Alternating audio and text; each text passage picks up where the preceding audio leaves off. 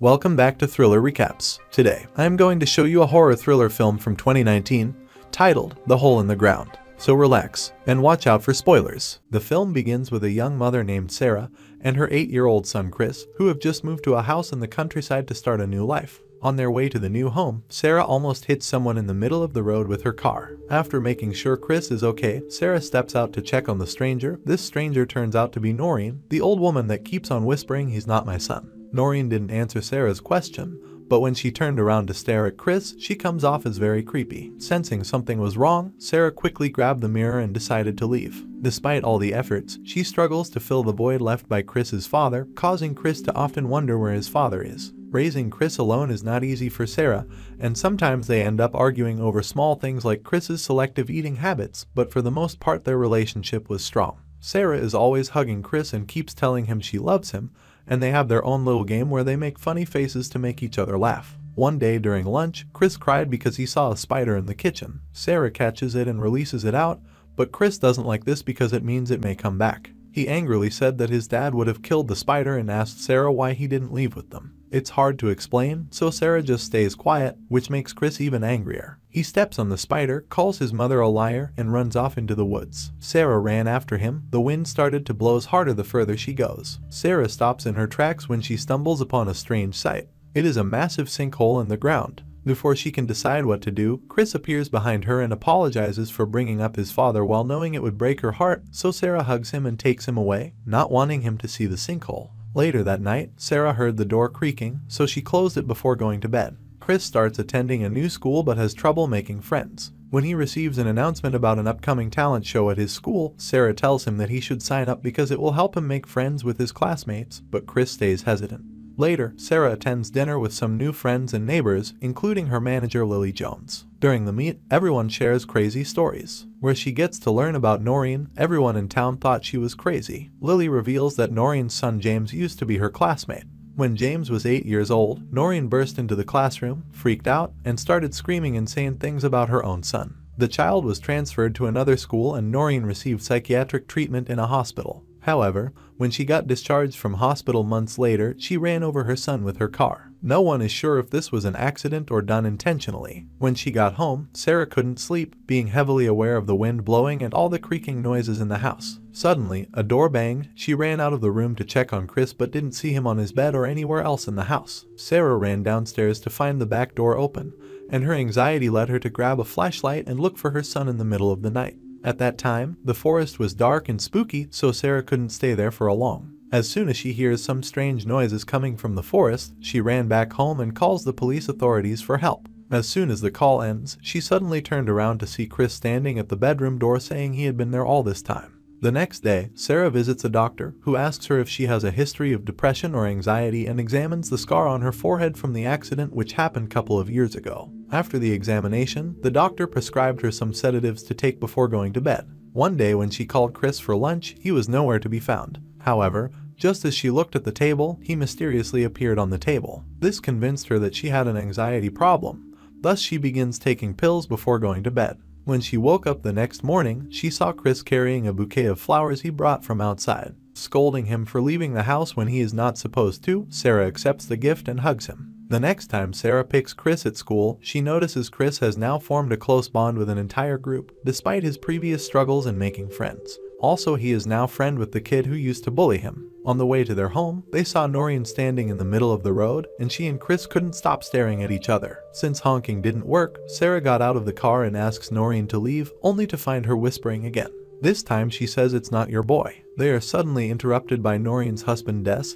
He apologized to Sarah for his wife's behavior and for not keeping a better eye on his wife. Noreen took advantage of this distraction to walk up to the car and started banging on the passenger's window, saying it's not your boy. She even hits his head on the window to break it, so Sarah immediately runs away and Des grabs his wife to stop from following them. The next morning, while driving Chris to school, Sarah still feels unsettled and disturbed by Noreen's strange claims about Chris. Thus she decides to go to Noreen's house, only to find her dead on the floor with her head buried in the ground.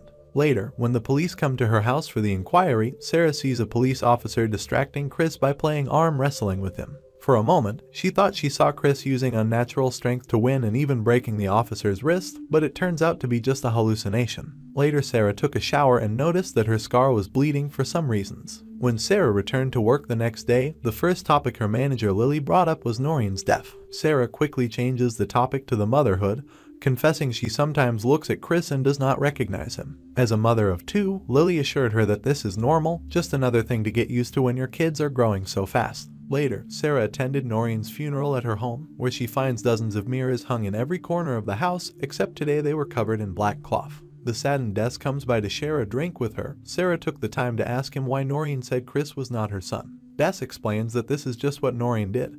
Just after their son's 8th birthday, she began to notice various changes in the boy's behavior and got convinced that he was an imposter. He also revealed that it was not Noreen who killed the child. It was Des, who had not seen him on the driveway. As the days pass, Sarah does her best to go back to her usual routine. While she is walking through the forest, she finds Chris's toy soldier near the sinkhole she saw earlier. Curious, Sarah approaches the huge sinkhole and sees that it is constantly consuming the surrounding soil, while an unknown sound was heard from inside. Later during lunch, Sarah is shocked to see her son willingly eating foods he always refused to eat, and decides to confront him about the toy. He refused going out near the sinkhole, causing Sarah to raise her voice in frustration. And then all of a sudden, Chris becomes enraged and forcefully pushes the table, displaying an unnatural strength. This incident challenges Sarah's belief that he is her son. When he realized what he had done, he apologized and went back to his room. At night, Sarah hears strange noises coming from Chris's bedroom. She approached and observed him through the keyhole in the gap under the door. Here things get scarier when she witnesses Chris crawling around the room on all fours. He also caught a spider and proceeds to eat it. This is too much for Sarah to handle, so she ran into the bedroom, and when Chris came to see her, she just said goodnight as usual. The next day, Sarah took Chris to the doctor, who found nothing wrong during the examination. Privately, Sarah explains the changes in Chris's behavior, but the doctor is concerned about Sarah's mental health and wants to know if the scars were caused by Chris's father instead of an accident. Sarah then decided to buy a video camera and hides it inside a wall in Chris's bedroom, hoping to know the truth about her son's changed behavior. She also decides not to take her pills anymore. In the morning, Chris continues to eat big amounts of food, which is more than the usual. Sarah apologized to him for her awkward behavior. Chris responds by touching her scar, violently inserting his fingers into the wound. Thankfully, it was all just a nightmare. Later that day, Sarah goes to Chris's school to watch the talent show. His class is performing as a choir and the song they chose was about Hole in a Bog. Suddenly the room went dark and everyone in the auditorium vanishes. Sarah is left alone with Chris, who is on the stage. His voice deepens and his eyes reveal a chilling truth. Sarah ran out of the auditorium in fear but couldn't find a door to leave the hall. Lily sees her and asks what is wrong, to which Sarah responds by saying Chris is not her son. Speaking of Chris, he showed up there with his teacher, so Sarah ran away again. This time she managed to get out of the hall and return home, and retrieves the video camera which she has hidden to check the footage. What she finds in the footage is rather terrifying, so she decides to have a second opinion and goes to see Des. The man welcomes her back to his home and explains the reason that Noreen hung up all the mirrors. It's because only mirrors can reveal the truth, and that she always wanted to be sure her husband was alright, or if he was turning into someone like James. Sarah shows Des video of his son's problem now happening to Chris. Des becomes furious as he doesn't want to admit his son had a problem and angrily throws the camera to the ground, breaking it. Des denies seeing anything, but he will not call Sarah crazy either. Sarah went home and is retrieving the memory card from the broken camera, and finds Chris is already here waiting for her. Questioning why she left him at school, she quickly apologized and gave an excuse about her health. He then told Sarah in a demonic voice that he doesn't like being left alone. After sharing an uncomfortable hug with Chris, Sarah began to prepare dinner. It is now revealed that Sarah has been putting the sleeping pills in Chris's food, and now once again, he eats another dish he used to hate. After dinner, Sarah asked Chris to play their favorite game, but obviously Chris does not remember the game. Sarah confronts him by telling him he is not her son. It is at this point that the entity realizes its game is up, so the shapeshifter bearing Chris's face screams and attack her, throwing her into the kitchen several times until she passes out. Sarah woke up a few minutes later and find the creature dragging her through the ground to bury her head, like it did to Noreen. Luckily, the sleeping pills affected at that point and the creature passes out. As she is not covered with too much dirt, she manages to escape on her own. Taking advantage of Chris's unconscious state, she carries his body to the basement and uses the car's side view mirror to validate her suspicions. To her horror, the reflection revealed the demonic creature's face. As the creature regains consciousness, the monster stood up and attacked Sarah again, But even with extra strength, she easily pushes off the kid's body. As the monster began to let out a demonic screech, Sarah stepped forward and closed the door. Now that the monster is off her back, Sarah can focus on getting the real Chris back. She takes the torch and runs into the forest, where she approaches the sinkhole and lets the hole swallow her until she falls into a tunnel in the ground. The place was very narrow, but Sarah kept moving until she enters a larger cave. There she found a number of human skeletons, and manages to find an unconscious Chris who she quickly picks up to take with her. At that time, Sarah saw that they were not alone. A bunch of faceless monsters are waking up and getting ready to go after them. It's harder to go through the tunnel along with the kid, but at least it means only one monster can enter the cave at a time. The shapeshifter managed to grab Sarah's wrist, allowing him to copy her face, but Sarah hit him with a flashlight until he let her go. After leaving the cave, Sarah examines Chris and confirms he is still alive when he wakes up. They ran to the house and Sarah approached the car, but the doors were locked. After leaving Chris next to the car, Sarah goes inside the house to get the keys and hears the imposter Chris calling her from the basement.